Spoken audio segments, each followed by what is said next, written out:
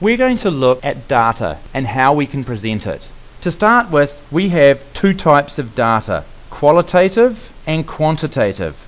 Now, qualitative is about colors, smells, changes, things that we observe, whereas quantitative is about numbers.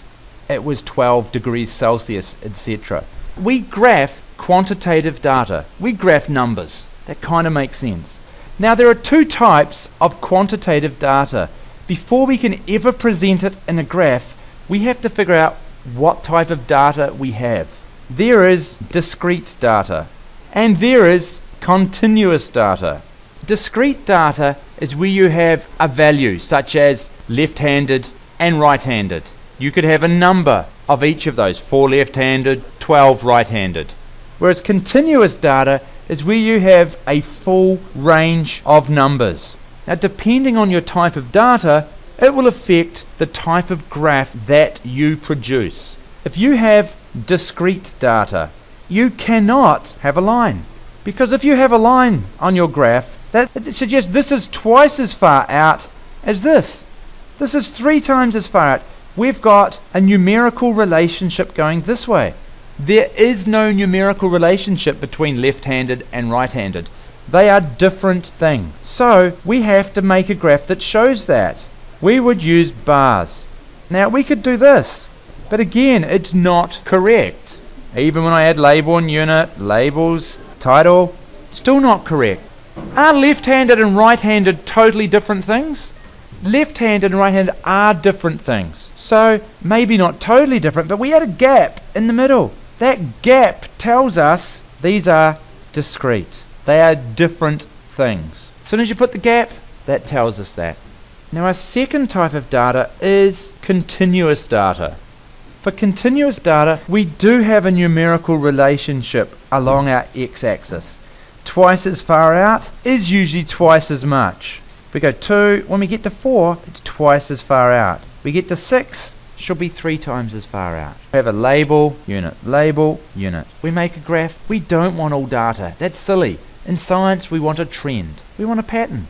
So if I said I recorded this data, I look at that data at the end, I could join the dots. In nature, is it likely we've got a pattern like that? Bit silly, I think. We would make a graph like this and then put in a line of best fit. Does that represent my data quite well? Quite well. Could probably be a bit through the middle more. Does that represent it better? I think so. Luckily, if we don't want to think, we can tell a computer to do this. But any good piece of science, as soon as you look at a graph, you know what type of data it is. Each dot here represents an average that we've calculated. This is not all my data. Like in any science, I only graph my averages.